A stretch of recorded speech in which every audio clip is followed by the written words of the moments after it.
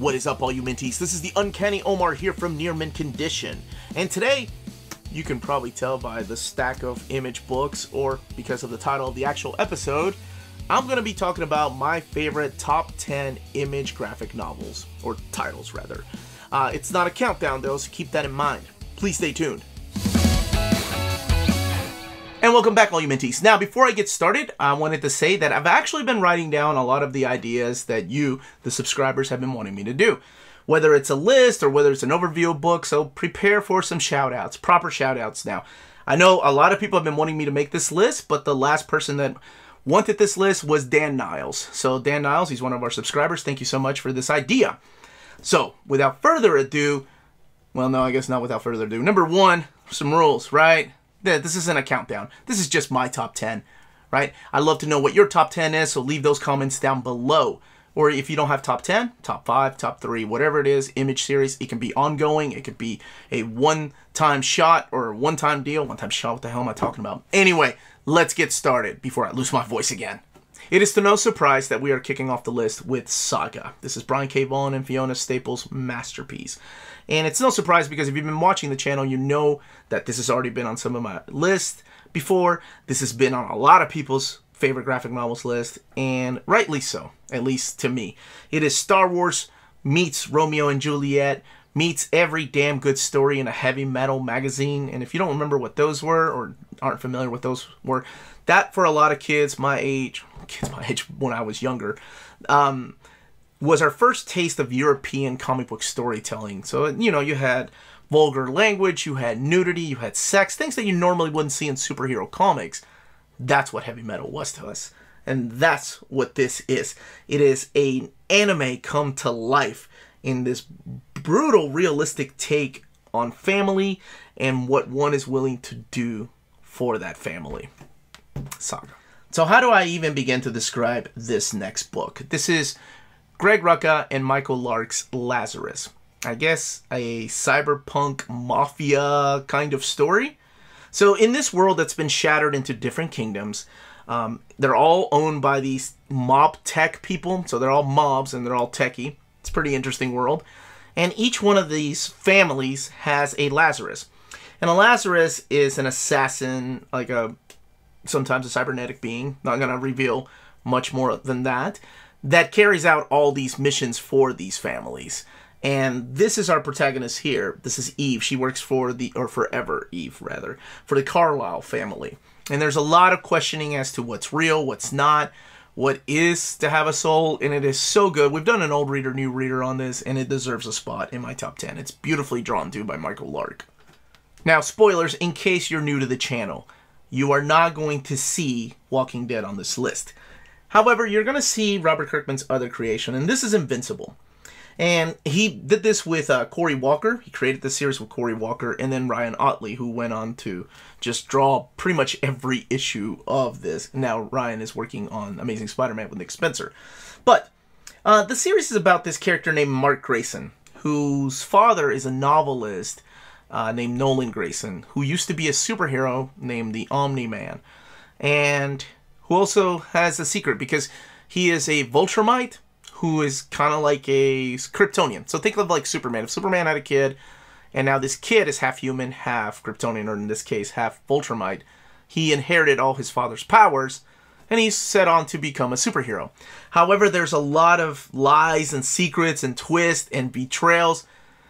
On this list, you know, this list is everywhere because there's like sad stories, there's happy stories. And this one, to me, I think the entire time I was reading it was just a fun comic book. And what makes me enjoy comic books so much is stories like this that just keep me coming back for more. Even though there's not a lot of meat on that bone, I don't know if that makes sense. It's just a fun story and a fun take on a Superman-like family. It's wonderfully done. Although the ending could have been padded out a little bit more, I think it kind of ended a little rushed. But you know what? That's just my opinion. But I think, yes, Invincible deserves a spot on this list. I was reading it monthly, so that's why. Remember when I said this list is everywhere? Sad stories, happy stories, fun stories, optimistic stories. This one here is somewhere in the middle because it's both beautiful, sad, and just wonderful, and that is God Country. We've done an old reader, new reader on this. I've talked about it up and highly. It's probably it's the reason why I enjoyed Donny Cates so much and made him one of my favorite writers. And also put Jeff Shaw to me on the map. I think his art on this is wonderful. So it's the story of Emmett Quinlan. And Emmett is this old guy who has dementia. And it's gotten to the point that it's so bad his own son comes to his house and he curses his son out. He curses his granddaughter, who was a little kid. And his daughter-in-law. He's just losing it. And that all changes when this tornado, I'll leave it at that, just comes and levels his home and leaves a giant sword. And Emmett picks up the sword, and it's a giant badass sword. And he's able to remember everything. And I mean everything. His family, his friends, his wife, everything that's happened in his life and who he is, as long as he's holding that sword. And of course, you know, other gods are coming for that sword because they need it. And there's this huge fight. It's just a badass, beautifully drawn and just beautifully told story that has this amazing, like, almost like as Norse mythology into it. But no, if you have not read this, do yourself a favor. This is a wonderful story, and it's all told in this one trade paperback. It's also available, damn it, in hardcover. That was only available at comic book stores, but I forgot to pick that up, so God Country. Now, if you're writing these down or if you're checking this list off, I will say that out of all of these, this one here is the slowest burn.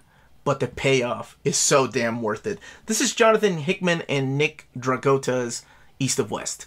It's a post-apocalyptic Western tale. And if that hasn't hooked you yet, I mean, I don't know what else will. That to me sold me.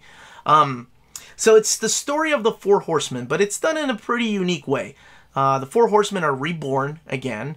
However, there's only 3 of them, and they're all looking for Death. Because Death refused to die along with them in order for him to be reborn. And I love the way that they're recreated and re-envisioned in this, because you don't know if the Horsemen are they, because you know, whenever we think of Horsemen, we think of the end of times. So are they bad? Are they here to destroy Earth? Are they good? I think the series is now finally over. There's 2 oversized hardcovers and trade paperbacks available of this. But if you haven't checked it out, it is completely worth it. Like I said, it's a little bit of a slow burn because you know how Jonathan Hickman, if you're used to his writing style, how much he likes padding things out a little by little, and then eventually just blows your mind with some twists. That's what he does in this, and East of West is freaking awesome. Now, before I go any further, I want to remind you to please don't forget to smash that like button and hit that notifications button to let you know when our videos are going live. If you have not subscribed to the channel, please think about subscribing because we put out videos every day. Even when I lose my damn voice, I'm still pumping out videos. Now, this next one here, I don't see on a lot of people's list. When I used to watch videos or when I used to read articles about everybody's favorite Image title, I would always see this left out. This is Glory, and I don't know if that's because Glory was an original Rob Liefeld character, so everybody relates to her like a TNA character. I mean, she kind of was back then, though. But this is Joe Keating and Sophie Campbell's retake on this character. Like, they kind of reboot her origin and just have fun with the character. It makes you care about this character of Glory, who, honestly, I really didn't give a shit about when it was coming out years ago. But this, I don't know, I just kind of picked it up on a whim because I like the just simple design to the hardcover. And when I did, I'm glad I picked it up because it became one of my favorite books. And it might have been the time that I read it. You know, I was going through some rough times, but I don't know, it just spoke to me, and I'm glad I picked it up on a whim, and I ended up loving it. Sophie Campbell has become one of my favorite artists. She's gone on to do Teenage Mutant Ninja Turtles for IDW. But this is the first time that I just got a taste of her artwork, and it is wonderful. And like I said, it makes the character of Glory really endearing. So check it out. I know, like I said, this one's still available just because I don't think a lot of people know about it or have read it. It was very difficult to choose an Ed Brubaker and Sean Phillips collaboration. Like, how do I even begin to do that? Like, I mean, I could just do a top 10 list on those 2 creators. Anywhere from Sleeper to Fade Out.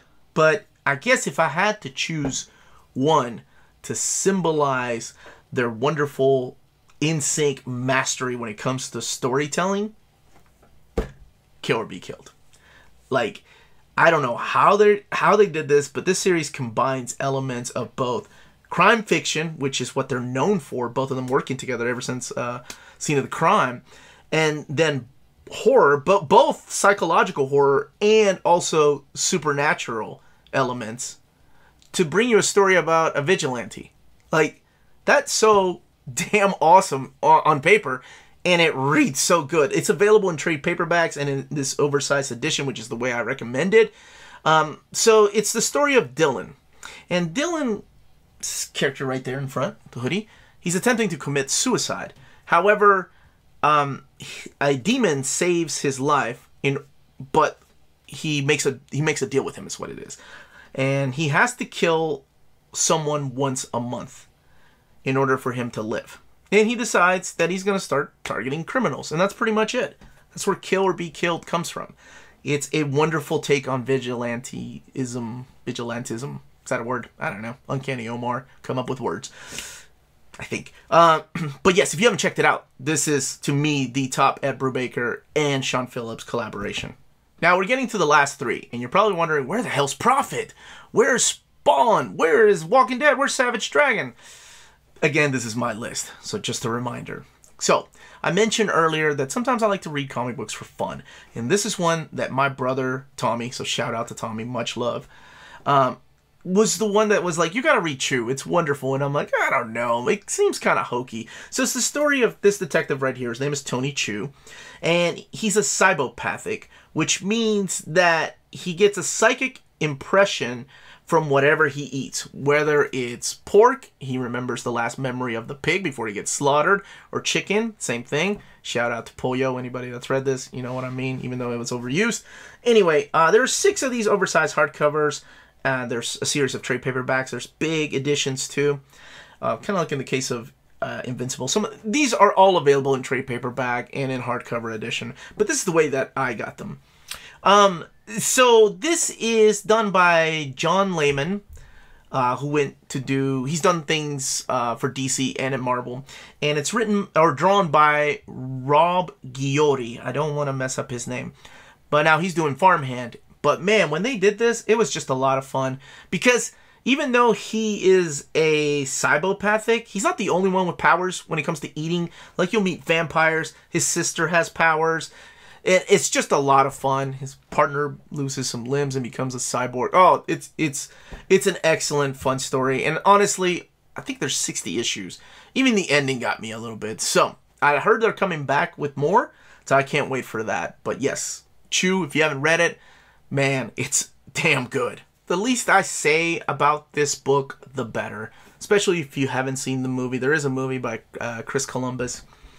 But this is Joe Kelly. Yeah, Joe Kelly, the guy that wrote all those goofy Deadpool stories.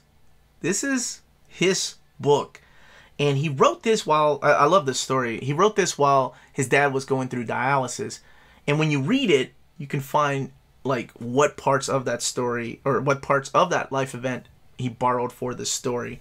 And like I said, the least I say about it, the better off you are. I promise. It's a wonderful, emotional, tear-jerking roller coaster. The one thing I will say about this, other than that, about the writing, is the artwork by Ken Nomura. If you're not a fan of manga, because it has a very manga-ish art style, please don't turn away from it. Because it does read from left to right in traditional American comic style. And it's black and white, but it is beautifully told because the art style fits the tone of the story. Especially, well, never mind. It's worth checking out. There's a Titan edition, I think. Several trade paperbacks. So it's in print still. Now, this is my last one here. And honestly, I could do honorable mentions and cheat and say, oh, I could do honorable mentions and just Rick Remender. I could say, oh yeah, Lowe's great. You should check out Tokyo Ghost. But no, I went with this, and even though it's still ongoing, Deadly Class, one of the best comics by far that I've read in a long time. So we are introduced to this world through our series protagonist right there, Marcus Lopez. Marcus is a kid that's like living on the streets. He's not doing well in school, but that's okay because his life is about to change. He is drafted into the King's Dominion School of Deadly Art. And it's a school where the teachers are assassins and they're training the students to be assassins.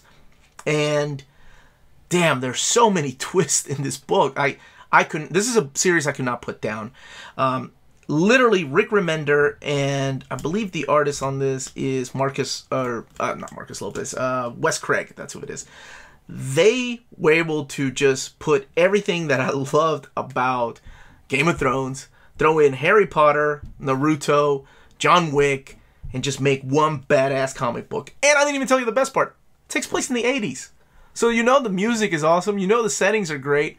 Oh, I could not put this series down. And I know there was a TV show that the Amazing Amanda and I reviewed, but sadly that got canceled. But if you have not read this, damn, you are in for a treat. Deadly class, by far. Now, most of these books are still in print, and you can find them over at our sponsor, cheapgraphicnovels.com, your online home for brand new graphic novels and collected editions up to 50% off the cover price. Cheap Graphic Novels prides itself on packaging your books so they arrive safely and in excellent condition, as well as prompt and helpful service. And check out their bargain bin for even greater deals up to 90% off cover price. And for you Minties, Cheap Graphic Novels is running a special promotion. If you're a first-time customer, let them know you were referred by Near Mint Condition at the checkout, and you'll receive a credit for free shipping on your next order. Now, this is only for U.S. customers. Cheap Graphic Novels, your source for the hottest books with the kind of deep discounts, quality shipping, and customer service that will keep you coming back for more. Now, that was my top 10 list. I would love to know what yours is.